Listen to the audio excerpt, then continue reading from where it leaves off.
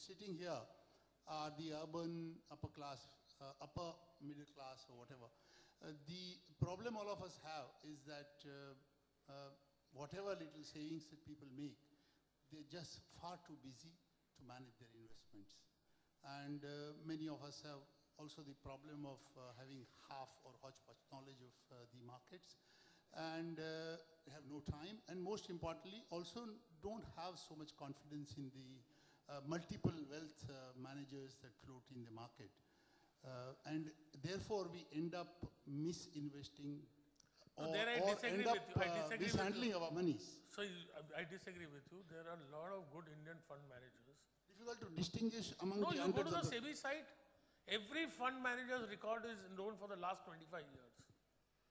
There are so many good fund managers who invested and given consistent returns over the last 15 years. There are a lot of people.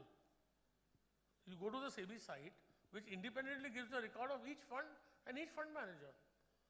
So don't be Neem Hakim Khatre Jan, right? You take professional help and invest.